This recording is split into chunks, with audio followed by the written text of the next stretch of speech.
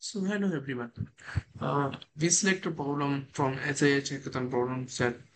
Government of Punjab, disaster preparedness and response education system for schools and colleges. So we create a demo project for our project, and the project structure is that one. So firstly, we create a EduShift demo folder and add two folders named server for backend, client for frontend. And in the frontend, we add a quiz name function for a prepared a quiz in the in a client function and a short for a showcase the score and other things. So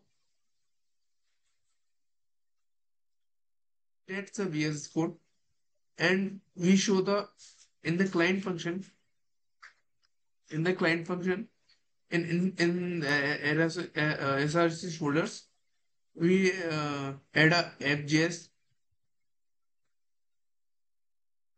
dashboard.js, and quiz.js, and in the server folder for backend we add a index.js with something like a backend problem, backend code, and the output is and the output is if a person come to the our website here, so he see the this module, this interface, and select a module like a flood safety, fire drill, and earthquake response. I select the earthquake response default. So there is a question: what should you do during an earthquake?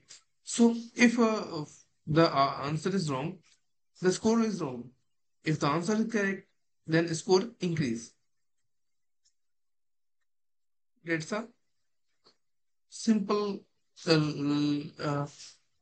earthquake, simple disaster preparedness app.